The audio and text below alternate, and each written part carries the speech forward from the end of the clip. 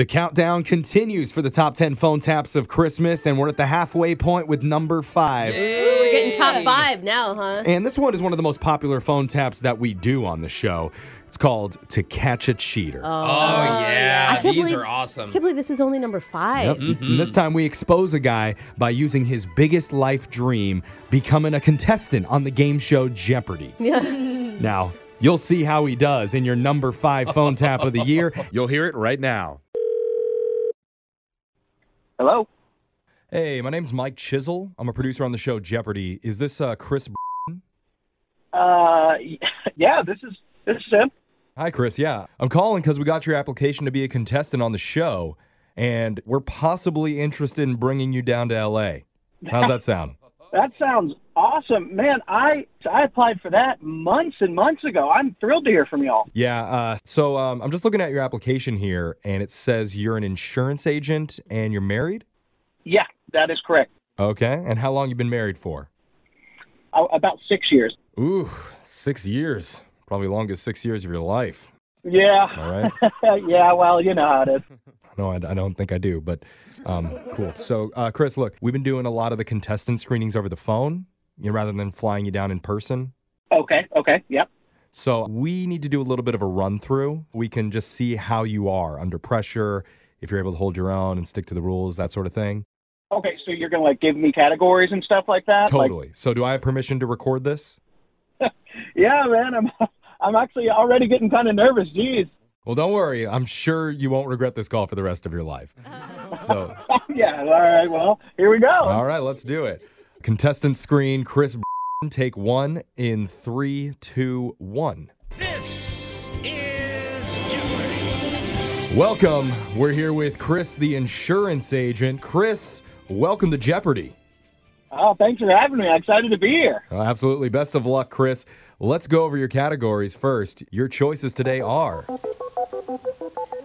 famous cheaters, when the cat's away, the mouse will play, how do you sleep at night, and finally, get your crap and get out. All right, Chris, what are you going to go with? Let's do famous cheaters for 100. All right, let's get to your question. In 2009, this famous golfer was unfaithful to his beautiful wife with several women. Who is Tiger Woods? Yes, Tiger Woods is correct. You and Tiger have some stuff in common, do you, Chris? Yeah, well, we do play golf. I'm not obviously a Tiger Woods, but been working on my short game for about 15 years now. That's enough, Chris. We don't have to hear the whole life story. You are good with your stick, though, huh? Well, yeah, I suppose if you're talking about golf, then yes, I am. Yeah, that's what I've heard. All right, let's move on to your next question. Do you want to stick with famous cheaters, or you want to move on to another category? Yeah, I guess let's do, what was the cat one that you said? When the cat's away, the mouse will play. Yeah, let's do that for 100, please. This esteemed profession, statistically, is involved in the most extramarital affairs. Let's go with what is doctor? Ooh, I'm sorry. The correct answer was insurance agents. Really? Yeah. Is that really? The board doesn't lie, Chris. Only people do. Can I just say, is the category like cats or something like that? I didn't catch the connection between the two. Let's just move on. It's time for Final Jeopardy. All right, Chris, you're going to have 15 seconds to write your answer down here. Here we go. Recently, this D-bag told his wife that he was having a business meeting with a coworker. Turns out he was just giving his coworker the business. I'm sorry. Is this still the cheaters category, or what's going on? Ooh, try again, Chris. Just keep in mind, a friend of hers followed you to your coworker's house that day. So Okay. Would you like to guess again? Okay, I have no idea what you're talking about, but this needs to end right now. This is not funny. Well, this I'm sorry. is not funny. Dude, it's not funny because you've been fooling around on your wife and she's calling you out for it over the radio. So you need to think about that. Turn the music off, man. Oh, why are you getting so upset right now? Look, who is this? Who is this? My name's Jeff from Brooke and Jeffrey in the Morning. We're a radio show. Hold on, Jeff. You better hold on, Jeff, because I'm going to sue your ass. And time is up. I'm sorry.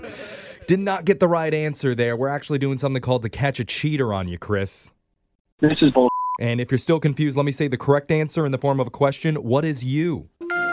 You are the cheater. I'm not, asshole. How about that? I'm innocent. You framed me, mother.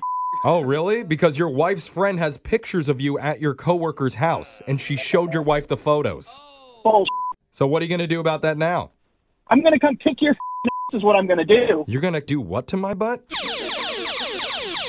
That's a daily double. Shut the up. Ooh, I'm sorry. The correct answer was, what is butt hurt?